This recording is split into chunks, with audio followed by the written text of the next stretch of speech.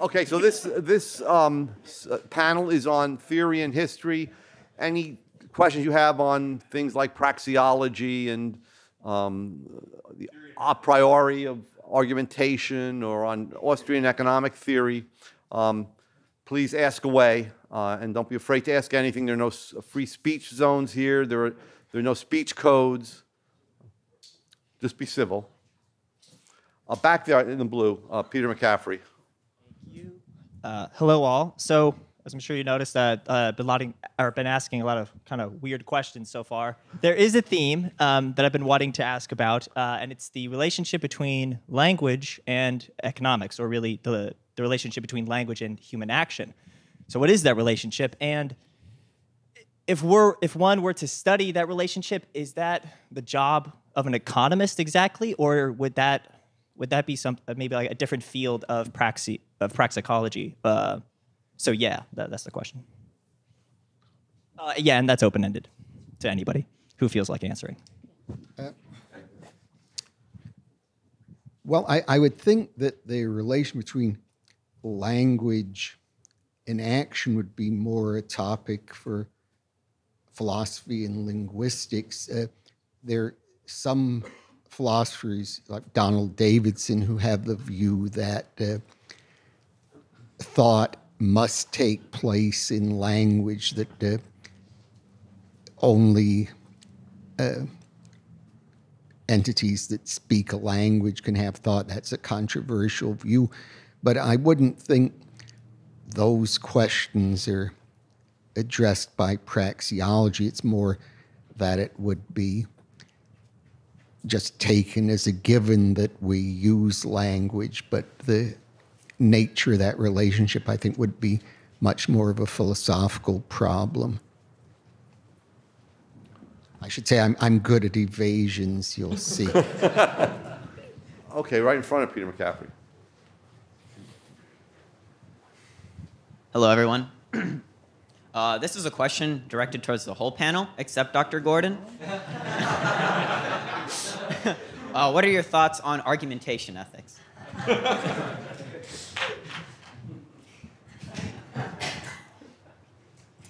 As Hans once replied to a speaker whose train of thought he didn't like. No, I'm only. No, I'm sorry, Hans.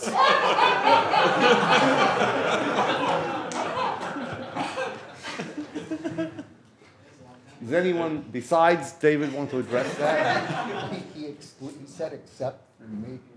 Oh.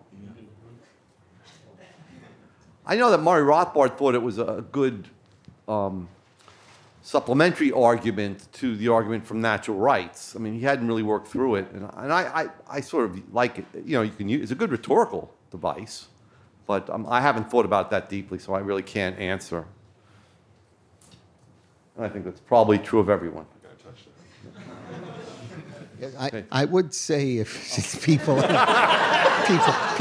keep asking me, as I mentioned in my talk on Hans Hoppe's philosophy, I think the important thing before we try to criticize an argument is to try to understand it, and that was what I was trying to do in the lecture. So I think that what my views on the argument is more important is what are your views on it, and you should think about it and come up with your own conclusions about it. And I would say I would find it, not making joking aside, I would find it difficult to answer the question because I've never been, in the years I've looked at it, I've never been able to understand all the argument fully. I think he comes up with the right conclusions, but I've never been able to understand the structure of the argument in a way that I'm satisfied with. Yet another great evasion. Yes. So my question is to Professor Jonathan Newman. So I've been going back to the readings and to my notes about the boom and bust, like this whole cycle theory. And we saw how the Hayekian triangle basically deformates when the interest rates are artificially lower than they should be. How people overconsume and how people overinvest. But I still can't see, like, it's not clear to me what is it that makes the interest rate go up and then cause the bust.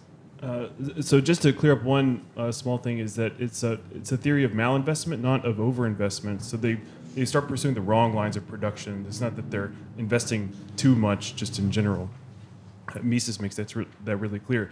In terms of what eventually makes interest rates change, that could be a number of things. It could be consumers and producers, their own time preferences, just they start overriding what the monetary policy authority is trying to do. Or it could be the monetary policy authority starts, they let up on the gas, as they like to use these sorts of car and engine analogies. So, really any one of those things. But a similar question has to do with, would it be possible for the central bank to just keep lowering interest rates, like keep inflating the money supply and pushing interest rates down, and then forever forestalling the bust? Could that happen? And the answer is no. You would end up in what Mises called the crack-up boom. So you could just end in hyperinflation.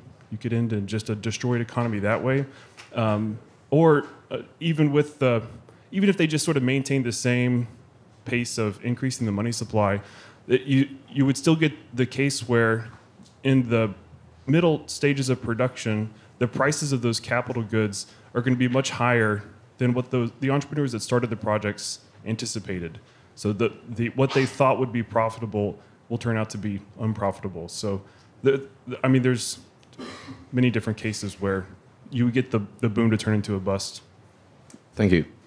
Hello, thank you all for your guys' talks throughout the week. I've really enjoyed them. My question specifically when it comes to theory and method, it's open for anyone. What would you say has been one of the best critiques of the Austrian theory, the Austrian method that you guys have kind of come across? And how would you guys kind of address it or respond to it, if at all?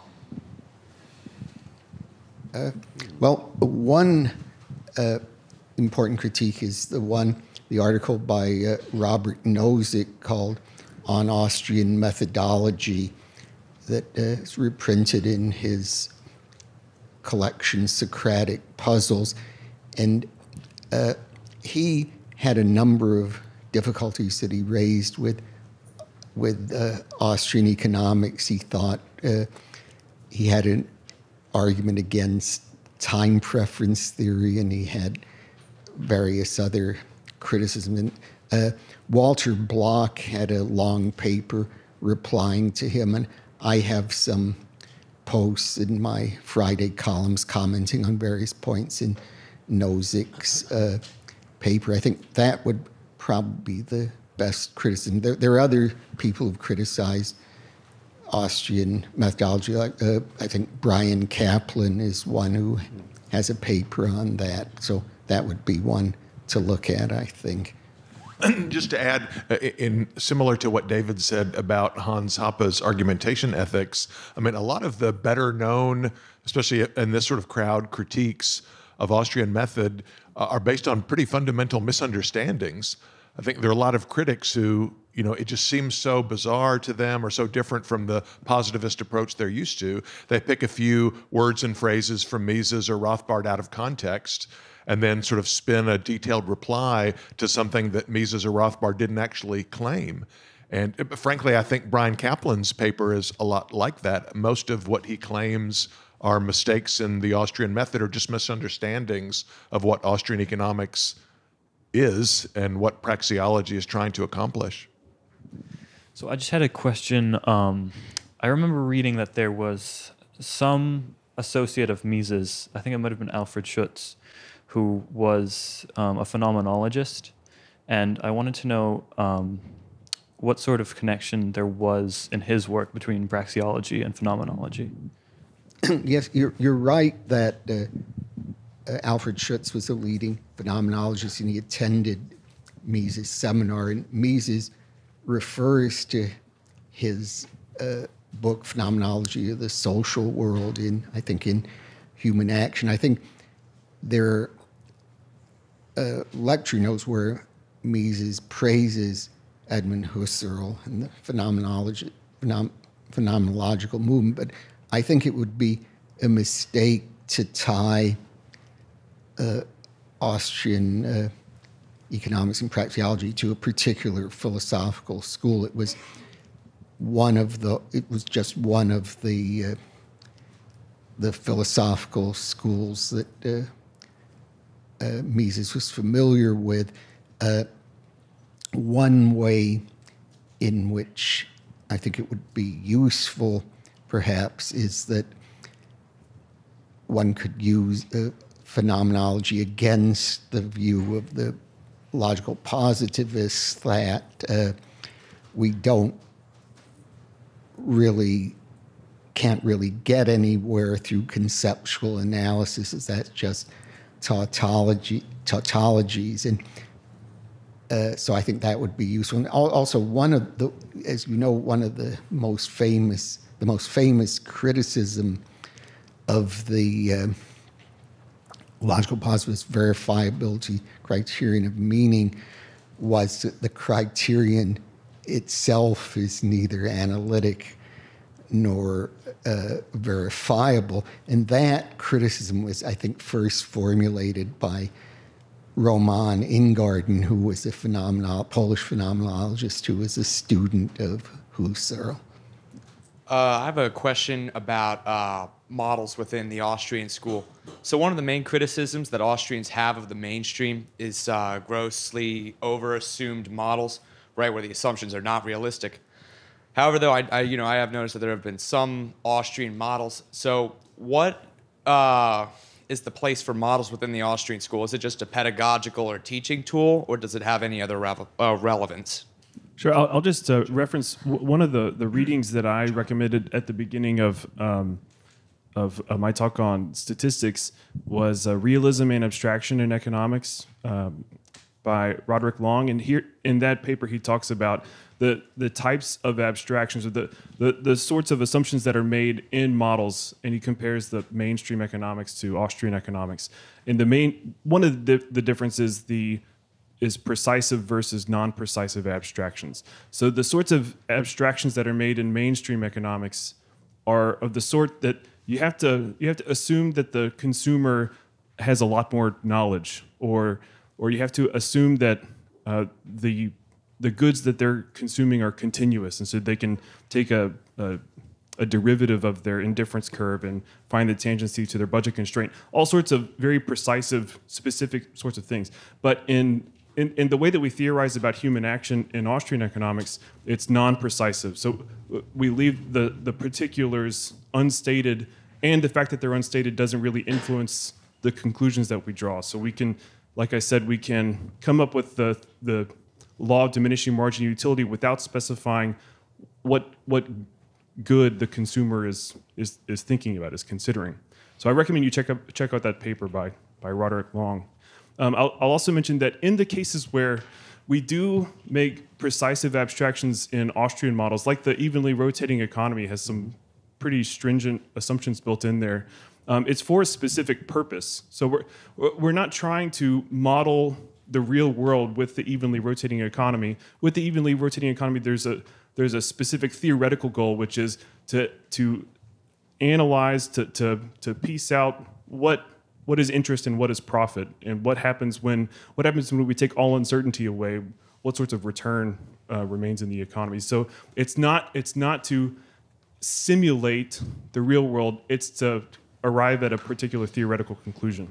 Also, just to follow up on what Jonathan said, when we use the ERE as what Mises called an imaginary construct, the propositions that allows us to derive regarding entrepreneurship, that profit is a return to entrepreneurship under uncertainty, not one of the propositions in which we state the theories about the real world entrepreneur and profits, not one of those propositions has anything to do with the evenly rotating economy. So as Mises said, we have to drop, or as Rothbard said, we drop that imaginary construct when we actually state the theory. It just helps us to derive the theory.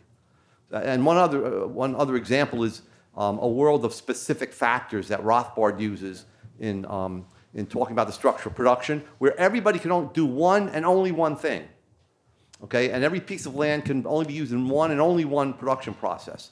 He doesn't think that's the real world. What he derives there is to show that prices determine costs, so that if nobody wants diamonds, then the value of diamond mines falls to zero. So you can see it very clearly. So it's sort of a heuristic device. But once again, we drop that assumption. We don't theorize about the labor market on the belief or assumption that laborers can do one and only one thing. But these models, if they're correctly constructed, can do tremendous work and allow you to derive the theory.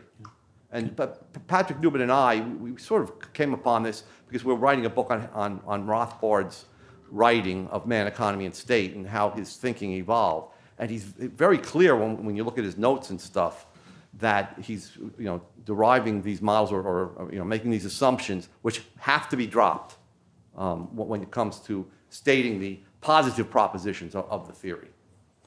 Can I just add to that too? And that's one of the, I think, the dangers, because I'll put it this way.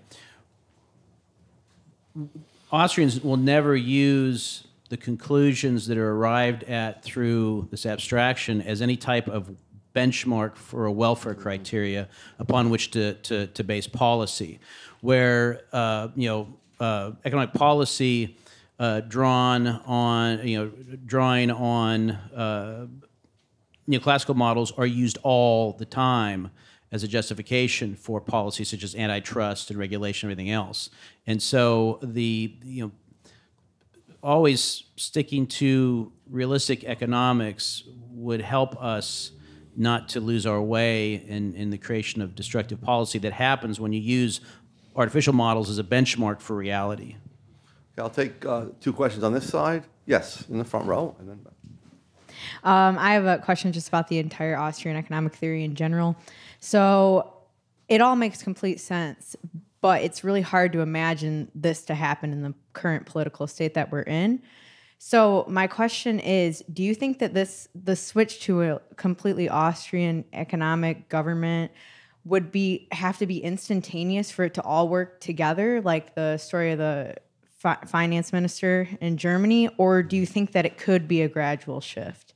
Well, I know Murray Rothbard's view on this was that you ask for the whole pie.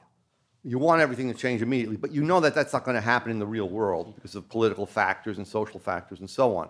So you don't specify what steps should be taken first. But any time, wherever there's popular unrest about high taxes or welfare, you jump in and you make the argument. So you push back, you try to roll the state back where you have the greatest opportunity. Political opportunism is sort of the watchword of the strategy that Rothbard pushed, and I completely agree with that. Whereas some people say, well, before we get rid of welfare for the poor, we want to get rid of corporate welfare. Well, if people become so outraged about welfare for the poor, but they aren't yet outraged about corporate welfare, then you get rid of that. I mean, then you jump on the bandwagon and you push it forward. Okay, so yeah, you're not going to get the whole enchilada. You ask for it, you keep pushing for it and pointing out that, look, wherever it's piecemeal, we win, things are better, so let's make them a lot better. But you take the pieces that you can get, that you can grab from the state and the cronies and so on. And from the point of view of sort of positive analysis, I mean, obviously there's a lot of literature using Austrian economic theory to explain all of the current interventions and what impact they have and what it would look like if this one were relaxed or that one. A lot of things that you've heard this week. Rothbard's the third part of Man, Economy, and State, publishes Power and Market, is a theoretical analysis of government intervention. Rothbard's History of the Great Depression would be another example. And one that I find very interesting is he wrote an article right after the collapse of communism. I think it was published in 90 or 91 on kind of post-Soviet transition. How do you go about privatizing formerly state-owned enterprises, right? So, I mean, he would say, oh, these should immediately, everything should be privatized immediately for the highest overall, societal well-being. But if that's not politically feasible, what is the best way to sort of move in that direction? And you can do that by looking at experiences of privatization in history. So I've discussed this with you a little bit before, some of you a little bit before already, and I just wanted to expand on it a little bit. So this question is kind of in two parts. First of all, why did Mises say that in primitive economies like Native American small villages and things like that, it would still be possible for them to economize and calculate essentially without money? And kind of on the flip side of that, do you think it would be possible for an isolated individual to economize in an otherwise complicated, complex capital structure? Like say someone was left alone in New York City and was surrounded by all of the capital structure that already exists there, but for some reason they were the only person in that world. Would they be able to economize? I've been arguing with Jonathan Newman on this all week. I think it's important to recognize that people economize all the time whenever they act, right? So it's not so much, well, can they economize or do they economize? It's a matter of can they economize as effectively as they might in all circumstances. So, I mean, you don't in a small, more simple entity, unit, household, whatever. People survived without capitalism, and so it can be done. It's just the complexity limits how effective one can be in allocation of resources without calculation, and so I think that Mises is just recognizing the fact and making allowances that it's not as if we don't have calculation, everything crumbles. If we don't have calculation, a complex modern economy crumbles, and then then a lot of people die, but the people that survive have to pick up the pieces and kind of go forward. But as they go forward, they're going to be economizing as they go. It's just going to be much more rudimentary. That's my off-the-cuff remark. And may I say, by the way, this bow tie was purchased not at Walmart, but was purchased downstairs, just for,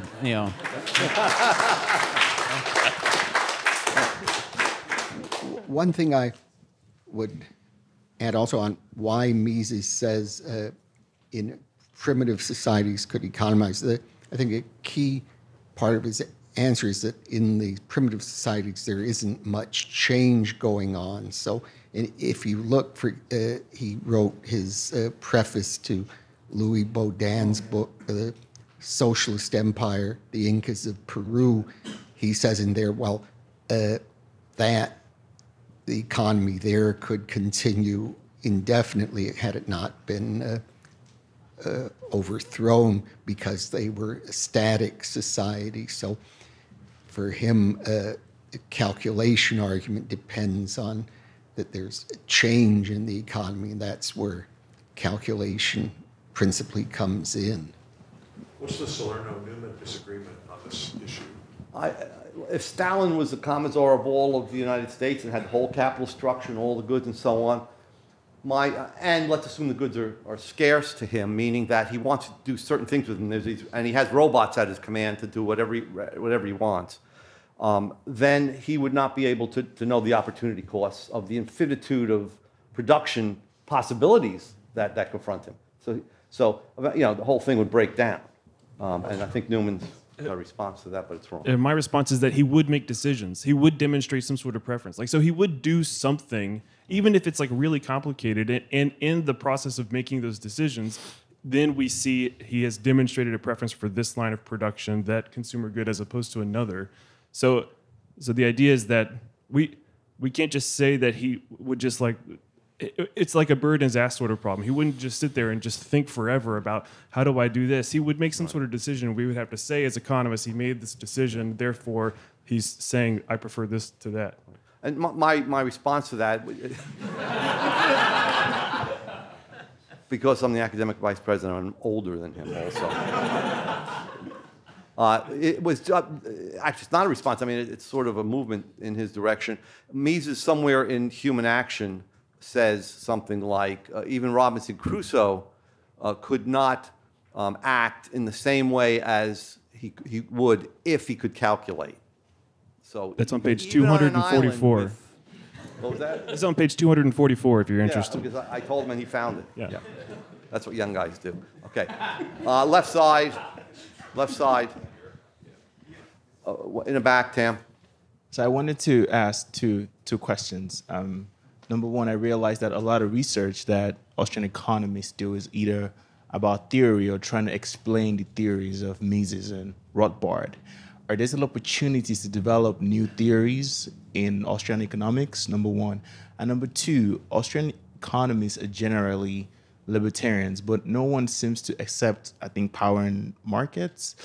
I don't think that we have thought about, are there opportunities to think about the praxeology of hostile action or the praxeology of violence?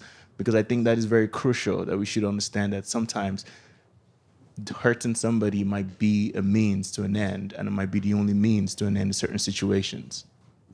Mises does, on your second point, maybe David can tell us the page number, but I mean,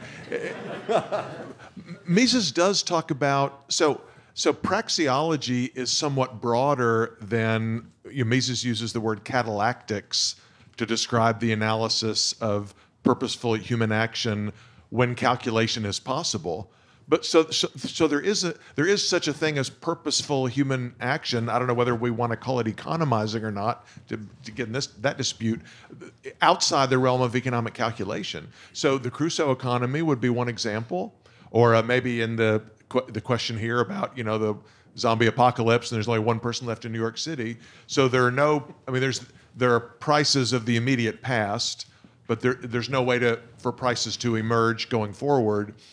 I mean, I think Mises thought it was not very well developed, but that you could apply praxeology to war, conflict, violence, the household economy, Robinson Crusoe, purposeful action in a realm without prices.